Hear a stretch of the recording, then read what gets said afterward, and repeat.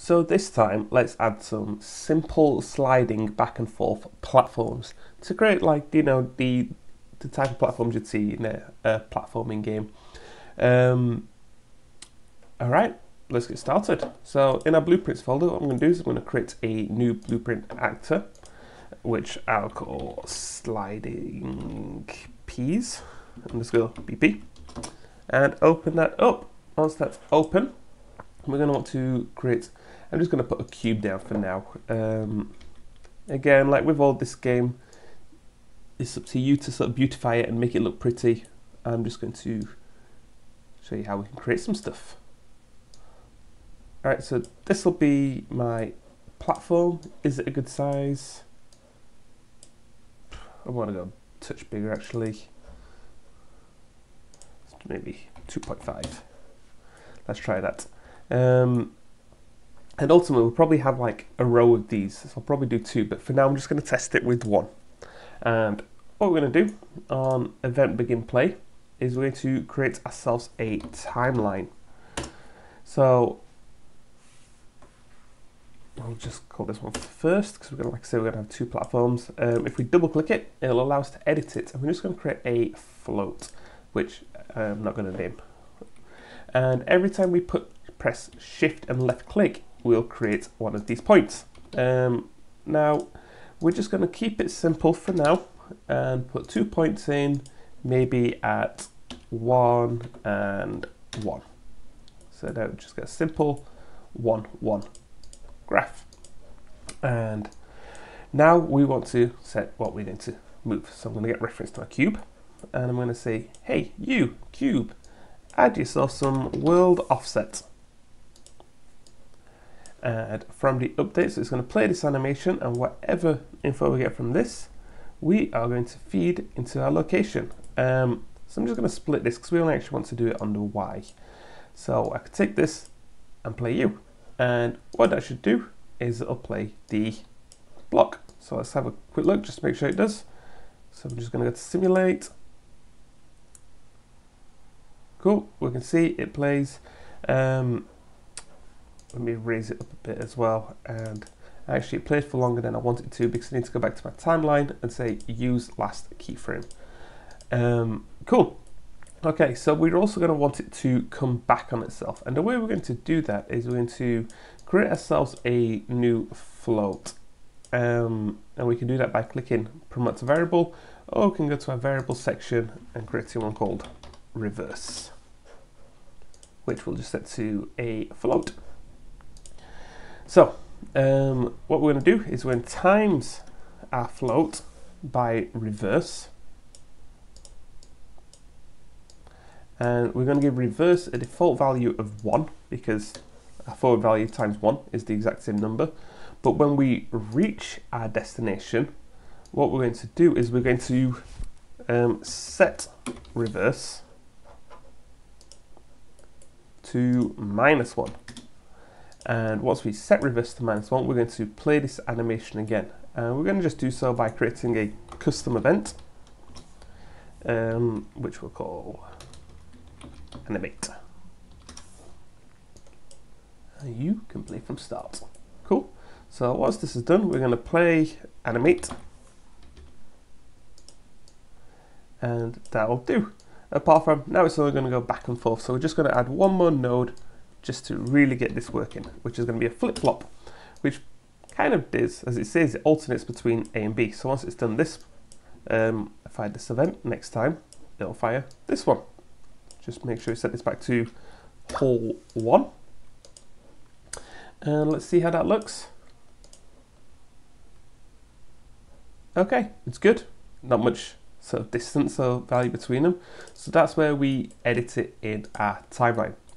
So with our timeline, you know what? Maybe I'll do it actually over 2 seconds, but we'll have a value of, I don't know, 4 this time. And I'm actually going to grab both points and right click and set them to auto, which is going to give me this nice curve. So this is definitely something you can mess with to get like sort of different effects. Like if you wanted to sort of like fast in and slow out, for example. So you see how it's sort of like slowed down and then sort of shot up. It's a bit not very nice, but you know, we'll just put that back to regular auto. And in fact, you know what? Let's actually set this to 2, because instead it might be easier to control here. So before we reverse it, let's just do another float times float. So this will actually handle the distance. And let's promote this to variable again, called distance, which will give a default value of, I don't know, 2. I'm actually going to open that variable up as well, make it a public variable so we can edit it if we need to. And let's just see how that looks. Okay, a lot better. It's still quite sharp towards the end.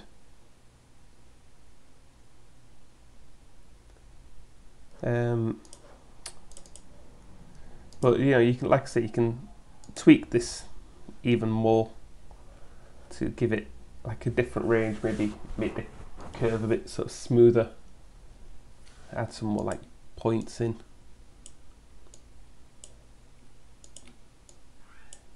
So it's a bit more like that, and let's just auto it again. So that should hopefully be a little bit smoother.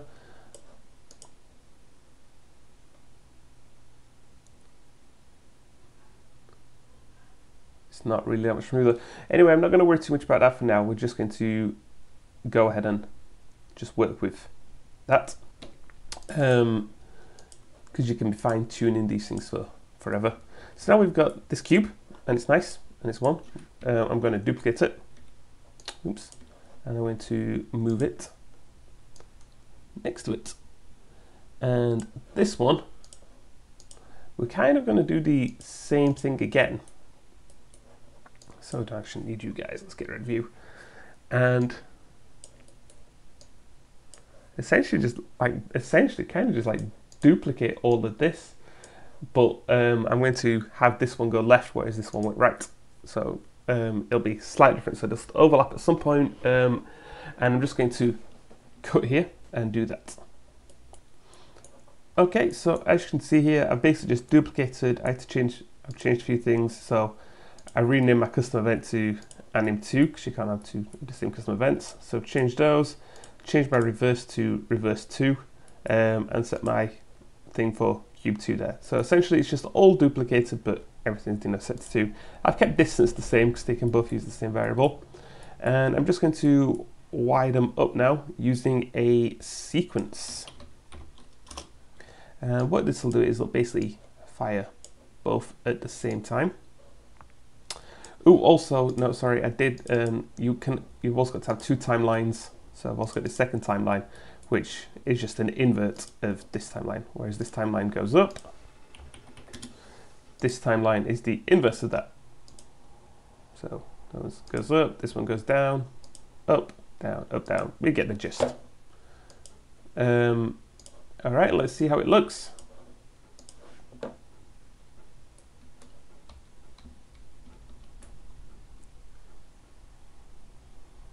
There we go. That should provide us a nice little challenge. So waiting for these to... Actually, they're a bit small. I might have to scale them up, and then I can sequence a few, put them in place one after the other, and that should be good, which is awesome. All right. Thanks for watching.